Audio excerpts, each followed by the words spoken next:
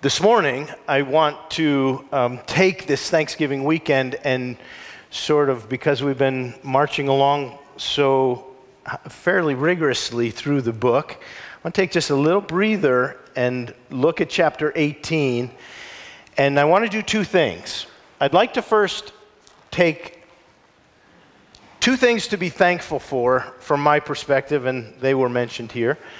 And then I want to look at the major admonition from chapter 18 to a church like Calvary Bible Church. So a little bit different than moving through. We did most of chapter 17 and 18 last week. If you weren't here last week, or even if you were and you don't have it down yet, I want to give you again the easy way to think about the whole flow of the book of Revelation. And it's in three parts. It is chapters 1 through 3, when God speaks to the church in the city, those 7 churches. Those are found in chapters 1 through 3. And then the major section that we've been working through is chapter 4 through 18, where God judges the great city, Babylon. The great city is mentioned a lot in there. It is where the wrath of God is expressed against all ungodliness, against men and women and empires and kingdoms who suppress the truth of God and refuse to acknowledge Him as He is. That is the major section of the judgment of God in chapters 4 through 18. And then the section that will begin in earnest next week, 19 to 22, in which God redeems the city and brings a new Jerusalem and a new heaven and a new earth, and He returns and makes all things right. That's what's one way to look at it. Now, one thing that I mentioned last week, but I want to take a moment and look at each of these divisions. The reason why it was broken in this way by a commentator by the name of Eugene Boring. I hope he isn't boring, but Eugene Boring divided it this way because in each of these sections, there is a vision of Jesus, a unique vision that starts.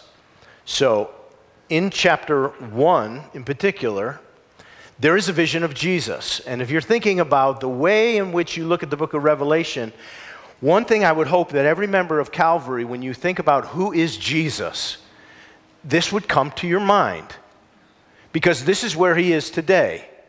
When I say, when you think about Jesus, what image do you have in your mind of Him? One of my favorite images of Jesus is on the Mount of Beatitudes, where He gave the Sermon on the Mount. I've been able to stand there, what is it, perceived to be that mount, a couple times and think about Jesus standing there. Or all of His passion in the last week, I think about Jesus that way.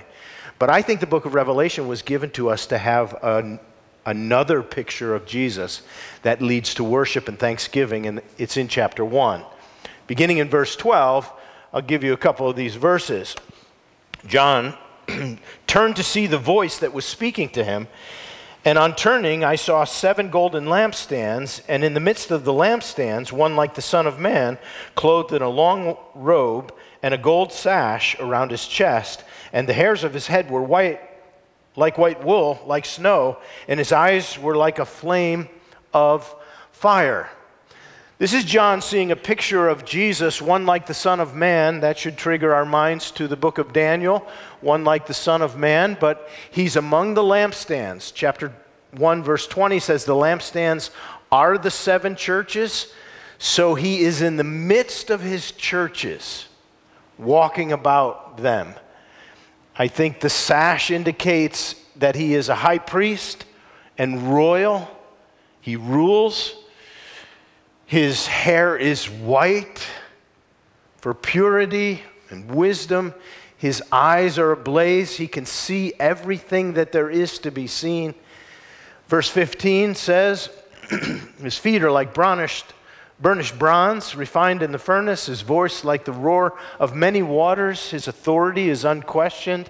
In His right hand He held the 7 stars, which we're told later in the chapter are the 7 churches. And from His mouth comes a 2-edged sword, His face shining like the sun at full strength. There is a picture of Jesus in Revelation chapter 1 that should be in our mind when we think about Jesus, not only the broken Savior on the cross, but the triumphant one who is glorified at the Father's right hand. Verse 17 says, John, when I saw him, I fell at his feet, though dead. Now, that helps us think, how was it? We're reading words, but what did John feel when he had a vision of Jesus? Dead. Like, I'm not worthy. And I love that when John felt that way, Jesus put his hand on him. Because he loves him and is compassionate. And he said, fear not, don't be afraid. I am the first and the last, the living one. I died, and behold, I am alive forevermore, and I have the keys of death and Hades. I have authority over life and death and the grave. That's a picture of Jesus that I would want every member of Calvary to say, when I think about Jesus, I think about this. Him standing in authority, in perfect wisdom, in power, in might. It would make you die unless he put his hand on you and said, don't be afraid. I love that. And that begins God speaking to the churches. When you come to chapters 4 and 5, for the second section of chapter 4 through 18, you have another vision of Jesus, for which I'm thankful.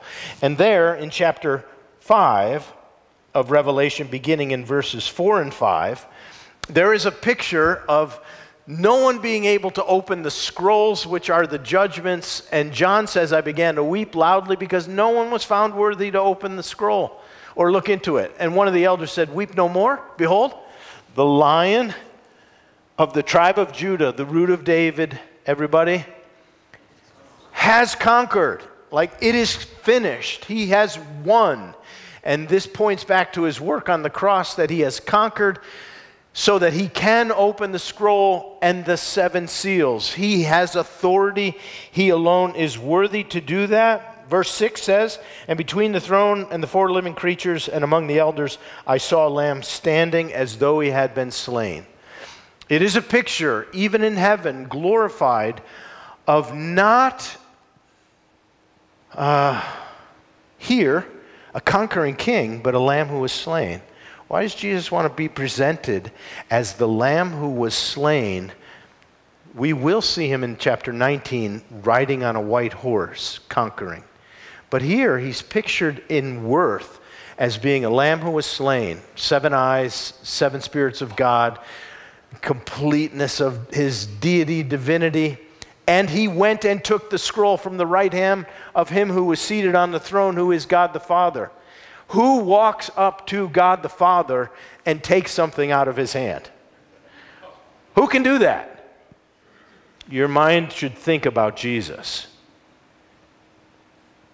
Jesus is the Son of God who can stand next to the Father and take from his hand this scroll. Okay, he's worthy.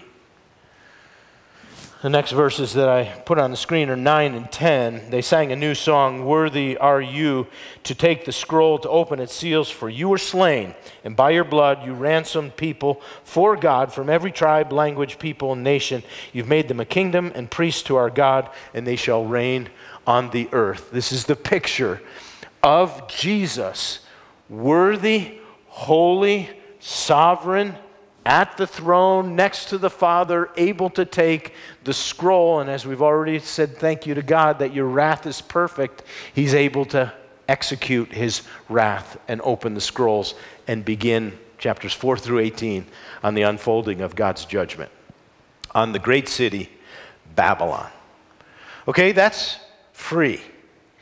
These are 2 pictures of Jesus that should awaken in us worship when we sing, worth in our mind that there's no one like him. These are given to us in the last book of the Bible to say that's where he is now. But we're in a broken world. We're in Babylon. Chapter 17 and 18, which we mostly did last week, are the description of Babylon falling and coming into judgment. The last vision of Jesus we'll see next week in chapter 19, but we'll save that for next week.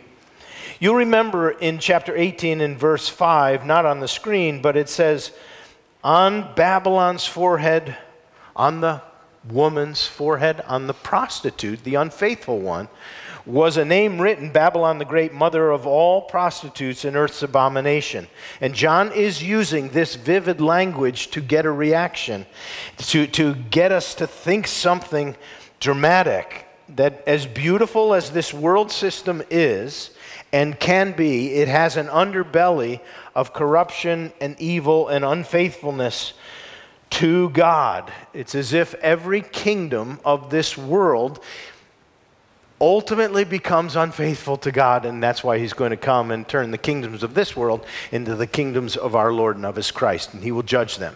Now, whether the Babylon spoken of in chapter 17 and 18 refers to a future kingdom led by Antichrist and the false prophet and 10 other kings or provinces, or whether in John's readership they were thinking the Babylon that you're talking about is Rome, and it's terrible, and it's going to fall, and it did, or whether John is talking about because Babylon is the mother of all other unfaithful kingdoms. There are many kingdoms for all times that always show up. It's not limited to the past, the present, or the future. It's a portrait of what kingdoms become when they refuse to submit to God in heaven, and they begin to display all of the marks of Babylon, of a sense of invincibility and luxury and immorality and oppression and exploitation. All of this is spoken, I think, by John to say that Babylon is an evil empire in the end, and I think in every day. One commentator put it this way, because chapter 17 verse 5 says that Babylon is the mother of all prostitutes.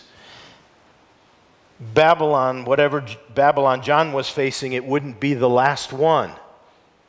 And there would always be more to come if it was Rome or other kingdoms, which is why it is possible for us in 2023 to wake up and realize that we are living in Babylon.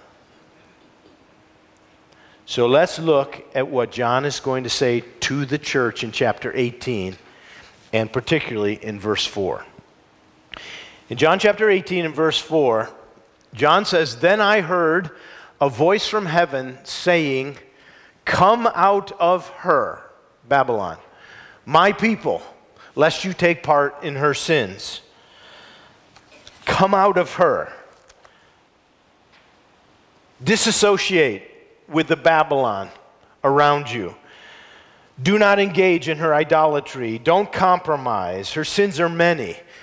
She's indulged in luxury and immorality and pursued her own glory. If you look down in your Bible, we'll leave this on the screen, but you look down at verse 7 in chapter 18. It says of Babylon that she glorified herself, living in luxury. So give her a like measure of torment and mourning, since in her heart Babylon says, "I sit as a queen. I am no widow, and mourning I shall never see." You get the sense that John is portraying this power, this empire, this city of Babylon as being absolutely self-sufficient without any regard for the one true sovereign over every kingdom of the world. I sit as a queen. I will never mourn. My kingdom will never come to an end, but it does. Now, the warning to the believers in the first century was this voice, "Come out of Babylon." So if we're living in a Babylon, how many of you think we might be living in a Babylon-esque kind of a world? Yeah. So this is for us. Just think for a minute. How do you come out of Babylon and be this distinct church. The word church in the Bible is used just a number of times, but it comes from the Greek word ekklesia. Ek means out, kaleo means call. So what is the church? The church is the called out group of followers of Jesus. We've been called out of the world system. So when John says, come out of that, we want to ask the question this morning, how do you come out of Babylon? Because we can't leave the earth, but we have to live in the world, but not be of it. So I'm going to take you back to the Old Testament. If you want to turn in your Bible to the book of Daniel that we were in earlier this year, I want to show you from Daniel's life 3 ways to come out of Babylon/Boulder. Okay? Or the United States. Or whatever the influence of Babylon is that we have to face. How do you come out of it as God's called out church and live among it? Daniel chapter 1. I'm going to give you 3 ideas. And we're going to take it from the life of Daniel because he was the original one who was taken into captivity to the real city in the Old Testament called Babylon. And he was brought into captivity with many other Jews who were taken from Israel into captivity in Babylon. And there are 3 lessons I'd like to share with you from Daniel's life on how to come out of Babylon. In chapter 1, Daniel is faced with a dilemma of how will he live under the authority of the king, Nebuchadnezzar, who is trying to force him into compliance with the new values of Babylon, very different than Jerusalem. And in chapter 1 and verse 8, we simply read that after being encouraged to partake of the new life in Babylon, Daniel resolved in his mind that he would not defile himself with the king's food or the wine that he drank. My principle that I wrote down in my notes is Daniel did not defile himself with the king's delicacies. And he resolved in his mind that he would not cross this line which brought him over his commitments as a Jew, not to eat certain things or to overconsume in certain ways the king's delicacies. Now, to be honest with you, how does that help us in 2023? Because how many of you are being forced to consume the king's delicacies? Well, you're not, but are they in front of you? They're in front of all of us. Whatever that might be, I would suggest that there is an influence in the world for us to consume certain things, whether it be the values or the entertainment or the foods or the overconsumption of substance that are always before us, that Daniel made a resolution to say, I'm going to stand out in the way that I consume certain things, that I will not be like all of the rest of the world. And he resolved in his heart to do that. You think that's a word for us today in 2023? Just to have a measure about us? I do. Now, there have been ways that the church over the centuries has tried to implement this. How do you come out of Babylon when it's right there in front of us? Well, let's start a monastery. Who's in? Oh, you know, there's something appealing to that, but I'm not sure that's what we ought to do. Or the Essenes in the 2nd century went out to live in the desert, and they just said, I'm going to escape the world by leaving it. And the Amish do a pretty good job of resisting all technology and live in isolation, and that's an option. For most of us, it's not a realistic option that we would go live. Well, some of you live in the foothills, and you get away as far as you can. But the idea of being here, we're going to see that Jesus wanted us to stay in the world, but to draw a line about certain things. And I would just encourage you to pray about what am I consuming right now that might be more like the world and less like the church that God is building. In chapter 3 of Daniel, we find a second principle. In chapter 3, you'll remember that Shadrach, Meshach, and Abednego are being compelled to bow down and worship idols. So the way I put it is, don't bow down to the king's idols. Shadrach and Meshach and Abednego were thrown into a fiery furnace. But before they went in, they said, if this be so, our God, whom we serve, is able to deliver us from the burning fiery furnace, and he will deliver us out of your hand. That's code for he's going to deliver us. We'll never see you again. Even if we go in the furnace and we die, that's a delivery. But if he doesn't deliver us, let it be known to you, O king, that we will not serve your gods or worship the golden image that you have set up.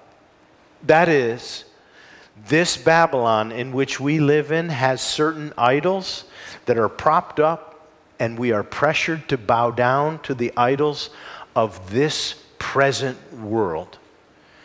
Shadrach, Meshach, and Abednego said to themselves, I will not bow down. What will it be for those of us living in 2023 that we would say, this is an idol I will not bow down to? Can I pry a little bit?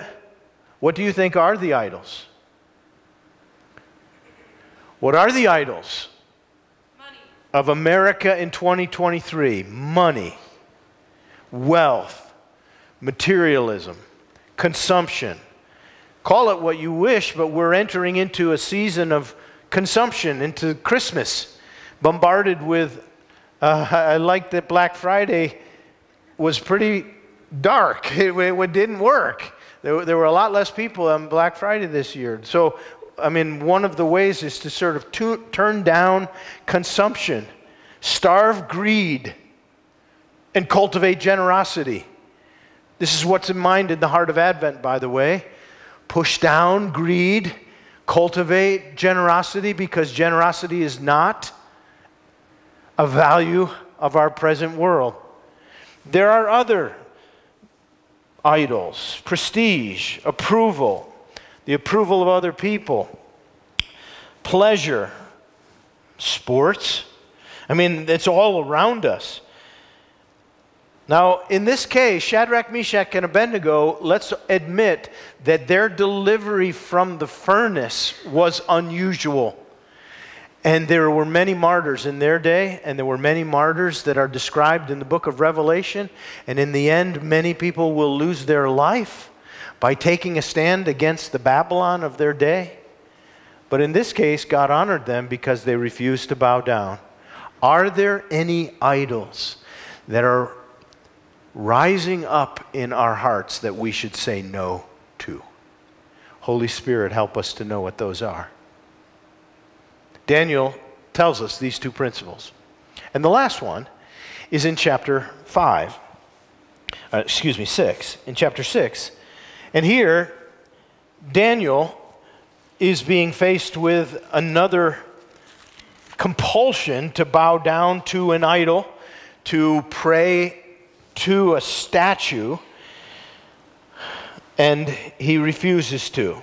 Even though it was the law of the land, Daniel made a commitment that he would disobey his government if it compelled him to do something that God forbid him to do.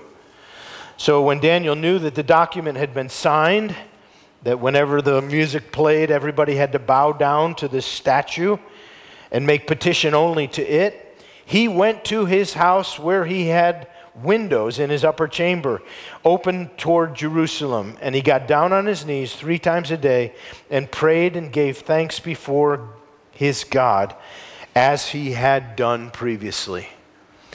I would say that one of the ways that we come out of Babylon is to remember the things, the habits of devotion to God, perhaps that we did at the very beginning. It's possible to be a Christian and to sort of drift away from the things that you once did when you came to know Jesus. What would those be? Maybe when you became a Christian, you just voraciously devoured the Bible. And maybe your Bible's been sitting alone. Or you prayed regularly. 3 times a day, Daniel prayed. Or maybe you set aside a time to go without certain things so that you would awaken a hunger for God. Or maybe you became good at telling people about how the Lord had changed your life and being evangelistic in the way you share your faith. Or maybe whatever it is that you used to do at first, you come to do again at the very beginning. Daniel didn't stop practicing the habits of devotion. So how are you doing on those? Those things that cultivate your spiritual life, Daniel was committed to doing those. Those are at least 3 principles that I think you can find in the book of Daniel for a person who really was in a Babylon, the real city in the Old Testament, and he had to be distinct and called out from it. What will it be for us in Boulder, Colorado, or wherever it is you live? How will you be distinct from all of the values and impulses of the empire we are to be God's distinct, called out church in the world? Come out from her, lest you participate in her sins. This is a dominant theme throughout all of the New Testament. In fact, in Romans chapter 12, verses 1 and 2, Paul told the Roman church, beautiful words, do not be conformed to this world. How do you not be conformed to this world? You be transformed by the renewing of your mind. That is, that you let God shape your values, God shape your commitments, and you transform your mind through what you're doing right now, listening to the words of God preached, and listening to the Word of God yourself. Don't be pressed into this world, that by testing you may discern what is the will of God, what is good and acceptable and perfect. John spoke in Revelation, and he wrote another 3 little letters. And in 1 John chapter 2, he put it this way: do not love the world or the things in the world. If anyone loves the world, the love of the Father, everybody, is not in him. Like your heart is for God. All that's in the world, the desire of the flesh, the desires of the eyes, the pride of life, is not from the Father, it's of the world. And the world is passing away. Whoever said that earlier, we know how the story ends. This world is passing away. Babylon is doomed, and all of its desires, but whoever does the will of God abides forever. So I always want to call you on this Thanksgiving weekend. Let's give our hearts to Him. To Him. I don't know if you've had the opportunity to read the George Washington Proclamation on Thanksgiving in 1789. If you've not had the chance to read that, I want to encourage you to read it today. It is God glorifying, with multiple references to God Almighty. Our founding president called on the nation of the United States of America to thank Almighty God for His many signal blessings and to beg for forgiveness for our many national and other transgressions. That's a good way to start a nation. If you want to draw a comparison, there was a proclamation that was put out this week by the present administration. Not throwing stones, but you look at them. What is absent? A single reference to God. A single reference to transgressions of a nation. No surprise. And this closing line: we are grateful for our nation and the incredible soul of America. May we all remember that we are the United States. There is nothing beyond our capacity if we do it together. Now, when you remove that from any reference to God, it's got the flavor of Babylon to me. That I don't need God, and I don't have to speak of my transgressions, and we can do whatever we want. I'm just saying, and I don't mean to cast stones on any particular president. I'm saying that the culture of our world is we don't need God. Now, we are the church. We do need God. And we must say, I will not consume the delicacies of this world without thought of God. I will not bow down to its values and idols. And I will cultivate in my own life the practices of devotion to the one true God while I'm living in this world and until he comes, because I know how the story ends. Let me show you one more verse, and then we'll close. When Jesus was leaving earth in John chapter 17, he made a final prayer for his disciples and for all of us. And this is what he is praying to his Father. I have given them, that's you, that's all of us, every follower of Jesus, Jesus has given to us his word. And the world has hated them because because they are not of the world, just as I am not of the world. Father, I do not ask that you take them out of the world. He's not going to take us out of the world, but that you keep them from the evil one. We're going to keep living here, but Jesus prayed that God the Father would keep us from the evil one. Come out of Babylon, be kept from there. They are not of this world. Why? Because we belong to God. Just as I am not of this world. And the way this will happen is sanctify them by thy word, by your truth. Your word is truth. Listen, there is a pathway for living in the United States of America today as God's redeemed people who are distinct from the values of the empire. And it begins with saying, I know Jesus is on the throne. I know he's worthy. I know he's holy. I know he sees everything. Those two visions of Jesus shape our life to say, we are a distinct people for his glory. You with me? That's our call. So let us, by God's grace, do just that. Let's stand together for closing prayer.